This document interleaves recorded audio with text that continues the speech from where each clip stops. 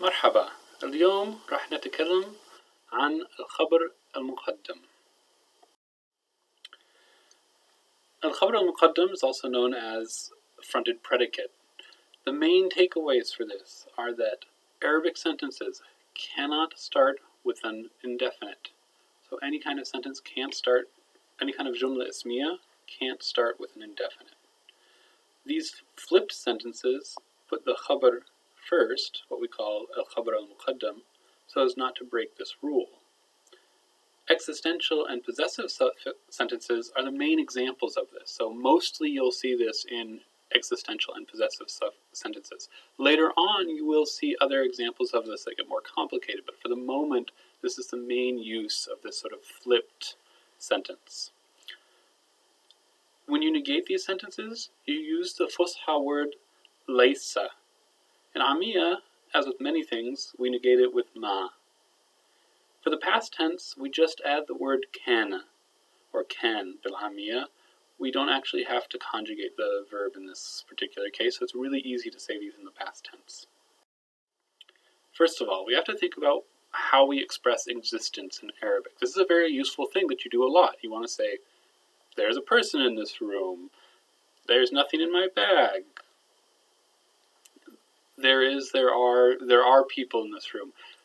In Arabic, we use a special word for this in both Fusha and Amiya, and it usually comes at the beginning of the sentence. So in Fusha, we say, hunak. You need to memorize this word. You need to know this word, because anytime you read something in Fusha, you'll probably see at least one sentence that starts with hunak. Bil Amiya, we say, fi. Notice that this final ha is just a writing convention to distinguish it from fi, meaning in. It's pronounced exactly the same, but it's helpful to sometimes distinguish what I mean is there exists as opposed to there is something in. We usually use these words and express existence the first time we talk about something in telling a story, right? So we're telling someone something about a person, but we have to say that this person exists first, right?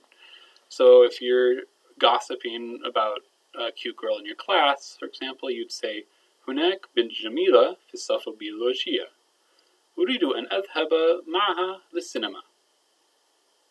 That would be in Fusha. In Amiya we'd say, في بنت حلوة بالصف البيولوجية. بدي أروح معها السينما.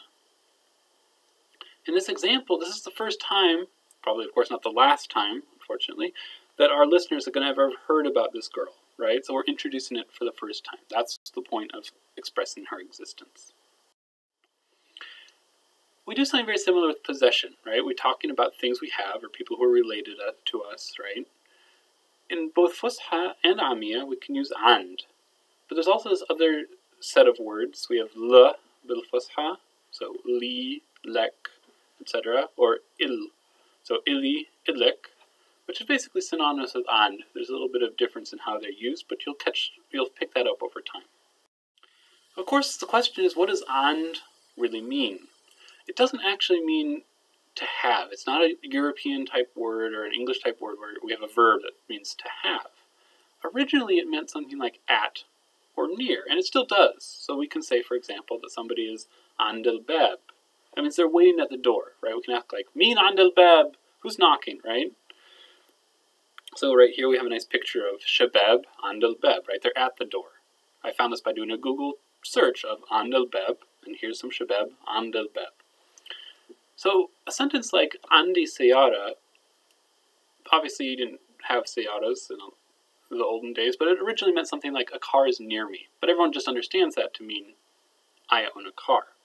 Of course, this means that you can't really say and about a place, like a university or a building or something, since that would just imply that something's nearby, right? Because if we're talking about a place, the place meaning of and is more salient. So we use the word fi to express possession for places. So if we say, في جامعة Rhode Island طلاب ممتازين, what we're saying is, within the space of the University of Rhode Island, we have some great students. If we use the word and, it would imply something about them being at or waiting, not quite in the university per se. So if we say, عند جامعة Rhode Island طلاب ممتازين, it almost implies that you have a bunch of students standing out there on Kingstown Road waiting to get into the university. So these flipped sentences, the way to think about it, really thinking about it, is that when we say andi sayara, we need to think about what's being talked about. What is the point of the sentence? What is the subject of the sentence? We're not really talking about me, right?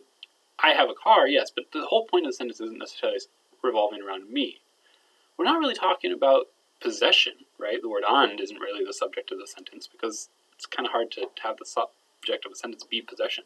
What we're talking about is the car, right? The thing that is having information said about it is sayara.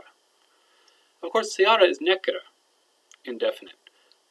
And the rule that I said at the beginning, we can't put it at the beginning of a sentence because a jumla cannot start with a nekera word bil-Arabi. You just can't start a sentence with an indefinite word bil-Arabi, right? Even though sayara, as we have just seen, is the subject, the mubtada, we can't have it at the beginning of the sentence. So what's our solution? We just put it at the end of the sentence. So we can't say really sayara andi. It's no good. It starts with a nekera word. So what we say is andi sayara, and that is mumtastic.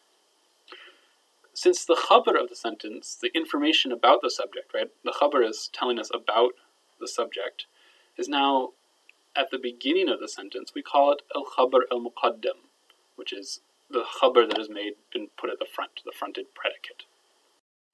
Now, we can analyze these sentences, and it's useful to remember that they're different than normal jumla ismiya. But don't worry so much about the analysis as the functions of the sentence. So, andi tulab qatar.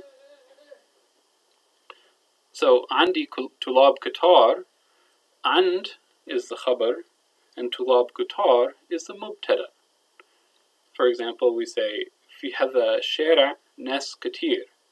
في هذا الشارع is the khabar al-muqaddam, and nas katir is the mubtada. Think about it this way. There are many people talking about nas katir is the subject. What we're talking about is these people, and the information is the news about them. You can't necessarily ask the question, what about in the street, right? If we're trying to talk about a subject, you have to be able to talk about it, right? You can't really talk about in the street. But you can ask, what about, those many people that we were talking about? And you can say, oh, they're in the street. To negate these sentences, in Amiya is easy. Just put in a ma. We often will use ma to negate almost anything. The only exception to this is when we say mu, which we usually use to negate in between a mubtada and a khabar. Usually the khabar is like an adjective, right? Asaf musab, asaf sahib, inshallah, right? But if we're talking about and or fi, etc., we just say ma. Ma andi sayara. Bil fusha, there's a negative word for a lot of different contexts. For present tense verbs, we use a word la. For past tense verbs, we use ma, just like in Amiya. And for any sentences, we use this word laysa. So, bil fusha we say, asaf laysa sab. Or we'd say, laysa andi sayara. You need to recognize this word, since it's in lots of writings in Fusha. If you're reading through a text in Fusha and you see Laysa, you need to know what it means. And it means ma, or mu, right? Know that that relationship exists. To make the past tense version of these sentences, it's really, really easy. You just add the word can, or in Fusha we say kana. We have a little fatha at the end. If we want to put an existential or a negative sentence in the past tense, either of these, if you want to put an existential or a possessive sentence in the past tense, we just add kana. Andi sayara jadida. Kana andi sayara jadida. Bas kan fi hadis kabir, right? I had a car, had an accident. I no longer have the car, right? Fi imtihan al-yawm. Kan fi imtihan imberah kan sahal, right? So we can talk about the past tense. The same is also true for biddi. You don't conjugate biddi, so you never say kunt biddi. What you say is can biddi. It acts just like and. So, kan biddi akal pizza, bas ma fi pizza bil cafeteria. Or, kan bidda تسافر على باريس, بس ما كان عنده مصاري, right? In both these cases, we're talking about بدي and بدها in different sentences, but can stays exactly the same. Easy. سهل.